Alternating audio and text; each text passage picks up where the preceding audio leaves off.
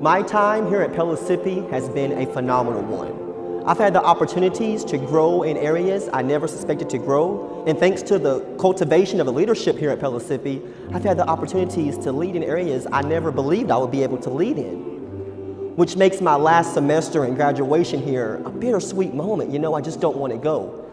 However, I am very excited to get home for the holidays and spend it with my daughters and my fiance, and I hope that you guys have a happy holiday as well.